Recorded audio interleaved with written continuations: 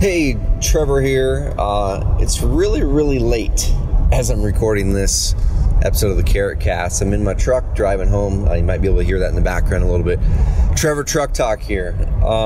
It is right now 1:11 a.m. Leaving the office, heading home.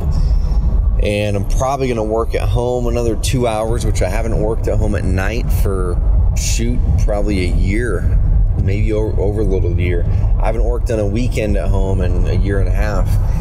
And that's something that, I really built intentionality into my business and into Carrot and my other businesses this past 3 to 4 years, that I want to build the business, so it is the exact way that I want it, and that we can serve the people we want to serve, and it best serves us, so you don't get burnt out on doing the thing so much so that you don't have the energy to do the mission. And I got into some habits there, which I think were great habits, and some other ones that kind of added some complacency in my life that I talked about on a recent episode of the CarrotCast. But what I want to talk about right now is the reason I'm leaving the office so late, and why I'm kind of going against some of those rules that I had set for myself way back when. Is those rules have definitely served me and served us very, very well. We've been able to grow the company, been able to spend a ton of time with my family. Of course, I really want to always spend more time with my family and my loved ones and my friends.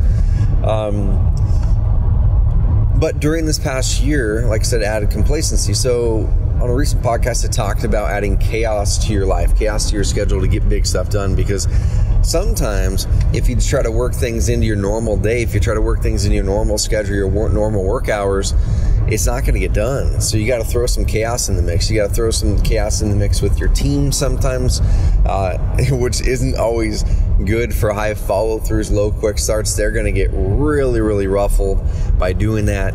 And that's something I had to prepare my team going into this week. I'm like, hey, it's going to be hard for all of us, for many of you this week. You're probably going to be rolling your eyes that Trevor's doing this, again, and kind of throwing a grenade in the week for many people. And you're probably going to go, well, why don't we plan this out further and really get it locked in as a project and all that kind of stuff? And you're right, but this is the way this week's going to happen, and we'll get through it, and let's nail it, and here's what's on the other side. And so I casted that vision to them, that this is an exercise in breaking this complacency, breaking this pattern, mainly on our marketing side. We have not had complacency in our customer success side, in the development side. It's been on the marketing side. It's been on my side of growing the company with marketing. But the funny thing is, we've grown this company faster than we've ever grown in the past year. So we're up leveling. We're up leveling. I want to throw this challenge at you. Like I said, I'm driving home after 1 o'clock in the morning. I'm going to get in a couple more hours of work done at home. I haven't done this for quite some time. What do you have right now in your life that you need to just shock the complacency out of your system? And what do you need to do that? For me, it was placing a deadline on doing this webinar, because I haven't done a webinar for our community in over a year, a live webinar, except for our Carrot customers and our coaching calls. And I love doing them. It gives me energy. I know our audience loves them, and I've neglected that. And honestly, it's a great growth activity too. It's always something that helps to drive new interest and new clients. So that's where 2 weeks ago I said, hey, this is happening.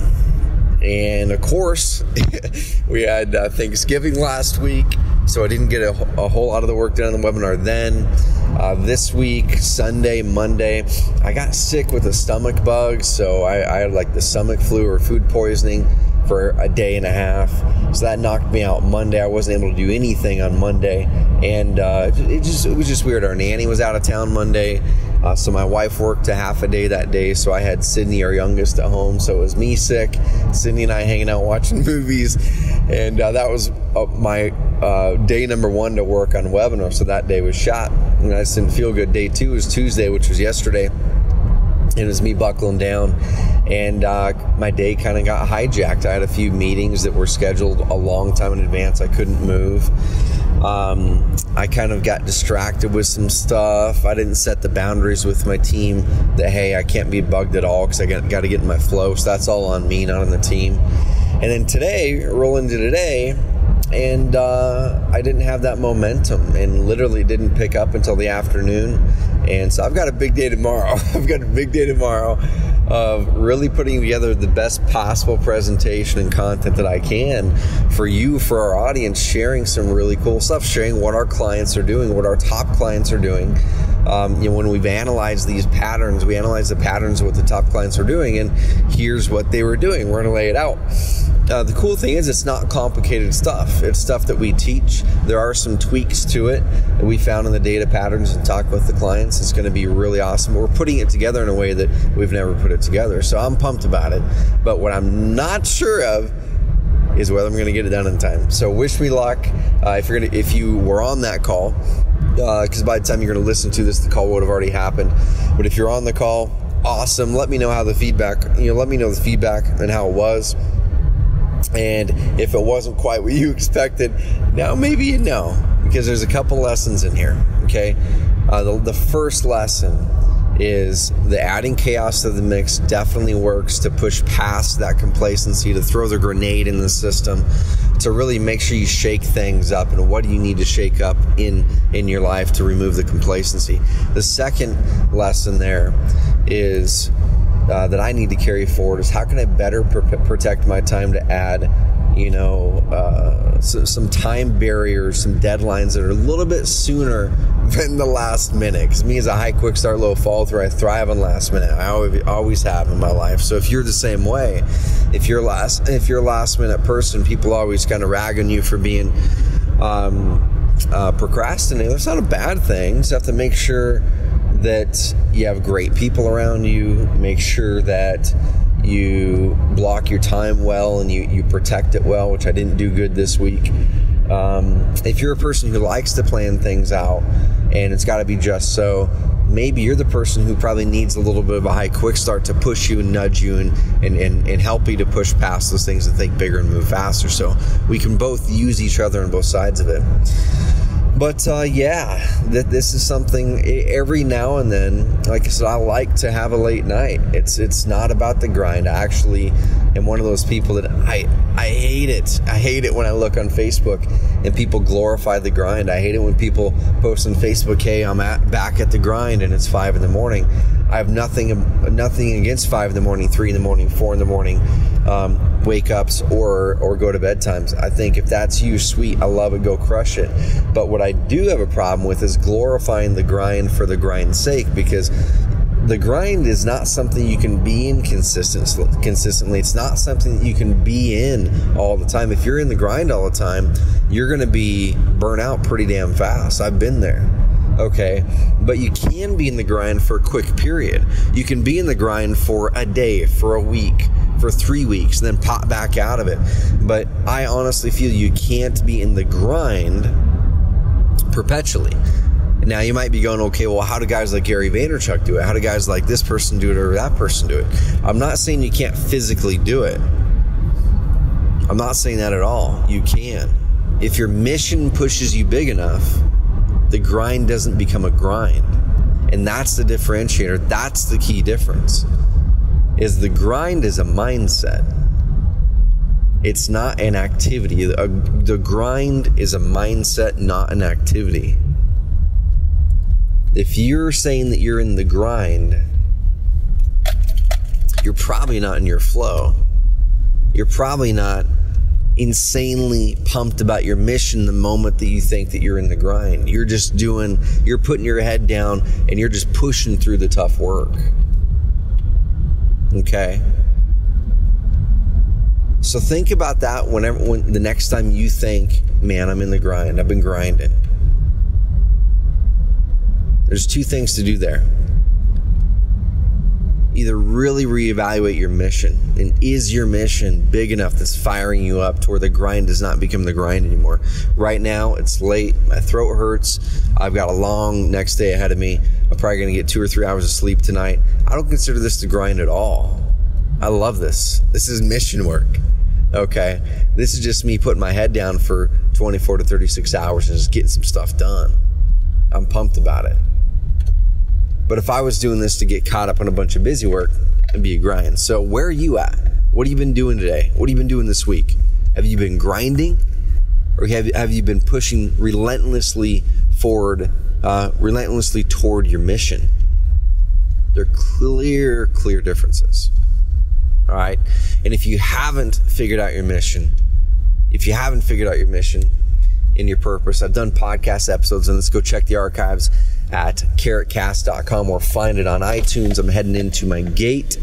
Push the button, get in here, see my family, give my wife a kiss.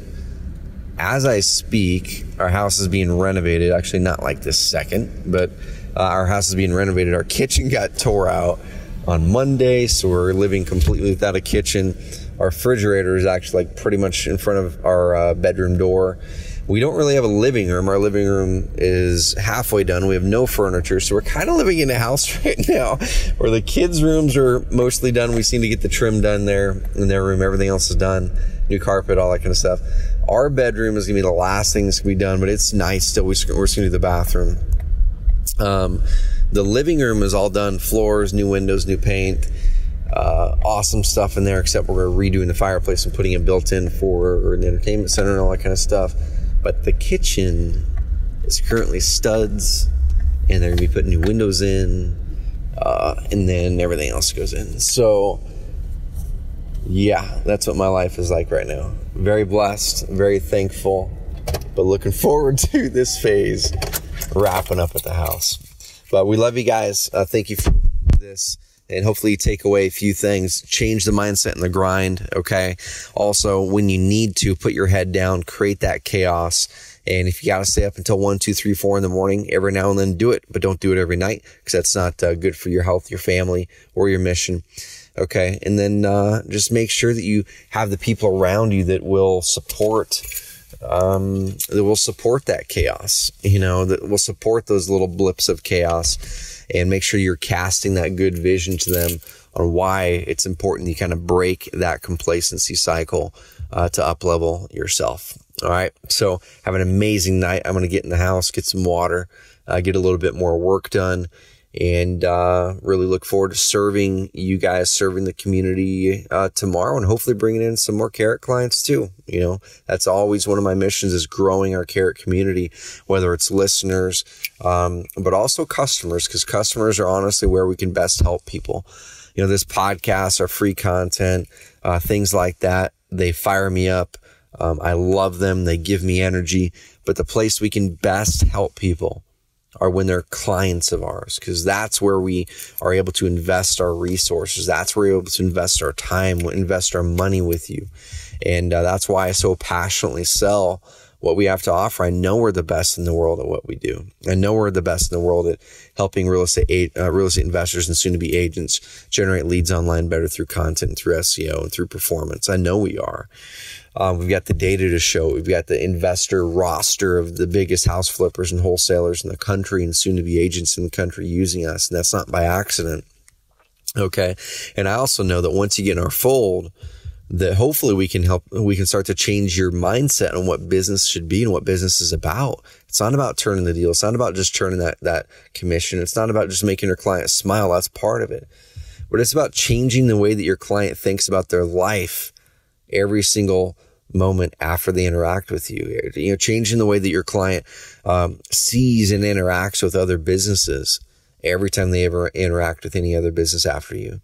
Okay. And really changing the way that client thinks about just their everyday. How can you plant those seeds that impact them to be those little butterflies that may create that butterfly effect out there for other people, for creating positive change. All right. That's what we can do once you really come inside the community. So anyway, I'm going to hit the hay, and I'm kind of rambling now, but we will talk soon. Check out the other episodes of the CarrotCast at CarrotCast.com. And please, it's 1:25 and wrapping up a podcast. Head over to iTunes. And if you enjoy the CarrotCast, if it's provided any value in your life, that's going to help you save time or help you get better distinction on what you should be doing in business or refocus on certain things, let me know. Let me know. Give us a rating in there. Give me a rating and review and feedback. Okay. Because those ratings are one of the things that iTunes looks for to boost podcasts up in rankings. And the more ratings and rankings and shares and downloads and subscribes we have, the higher in the ratings we can get and the more people we can spread this message to really change the way that entrepreneurs and real estate entrepreneurs especially operate business, inspire others, and use their business as that tool to fuel their passion and their mission. All right. Good night.